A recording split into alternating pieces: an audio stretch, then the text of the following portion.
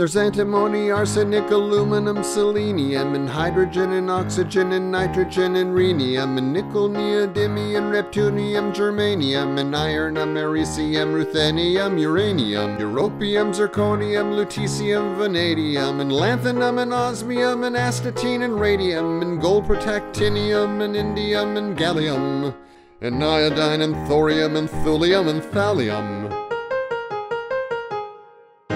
There's yttrium, ytterbium, actinium, rubidium, and boron, gadolinium, niobium, iridium, and strontium, and silicon, and silver, and samarium, and bismuth, bromine, lithium, beryllium, and barium.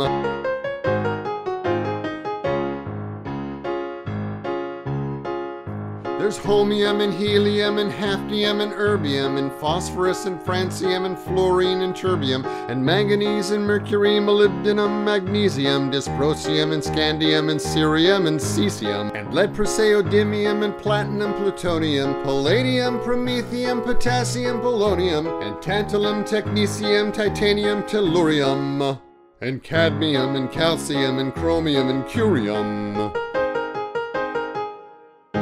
There's sulfur, californium, and fermium, berkelium, and also mendelevium, einsteinium, and nobelium, and argon, krypton, neon, radon, xenon, zinc, and rhodium, and chlorine, carbon, cobalt, copper, tungsten, tin, and sodium.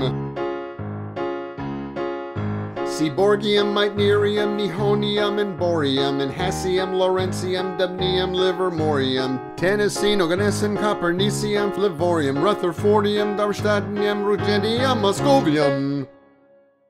118 elements, I think we've got these covered. But who knows, there may still be more that are yet undiscovered.